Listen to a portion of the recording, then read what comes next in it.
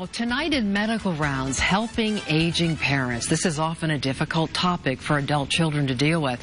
What do you do if you sense something might not be quite right at home? And where do you turn for help?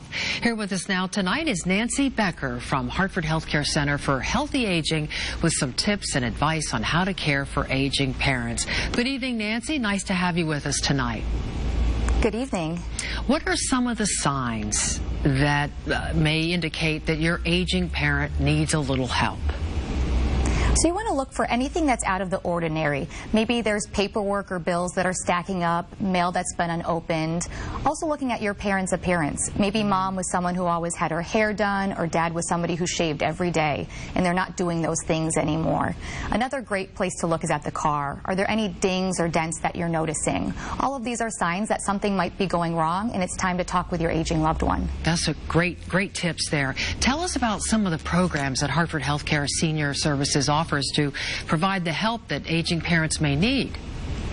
Absolutely. So Hartford HealthCare has a lot of services all aimed at making sure that folks are getting the right care at the right place and in the right time.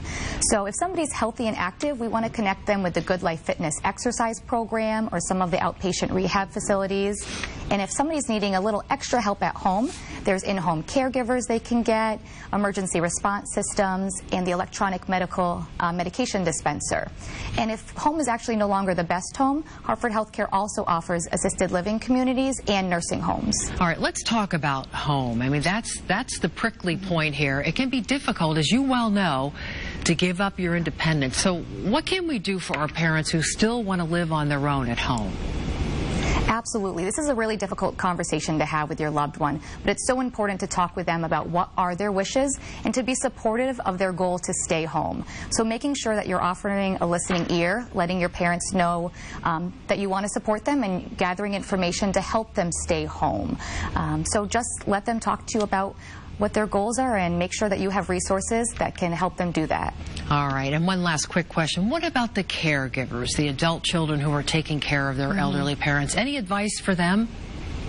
Absolutely. These adult children are really the caregivers for everyone, and they're the glue that's holding the entire family together. So we need to support them as much as we can.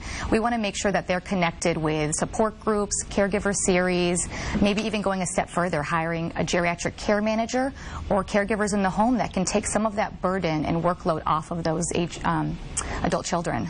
Wow, that's some great information. Thank you so much, Nancy, for sharing your insight with us. You gave people a lot to think about.